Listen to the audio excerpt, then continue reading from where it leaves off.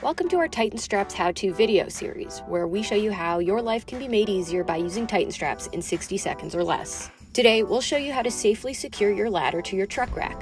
First, load your ladder onto your truck. We recommend you use two 20 to 25-inch industrial straps to safely secure your ladder. Next, make sure the logo is facing out and simply take the tip, thread it through the buckle, cinch down like a belt, and fold it over on itself while the strap is under tension. Remember, applying tension to the strap is key. To release the strap, simply pull on the tip and unbuckle. It's that easy.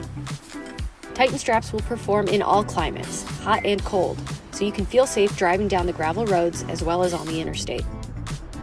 These tension straps have lots of applications, so you can strap 2x4s, PVC, and other supplies you might need on the job to your truck. You'll find these straps to be incredibly useful and handy.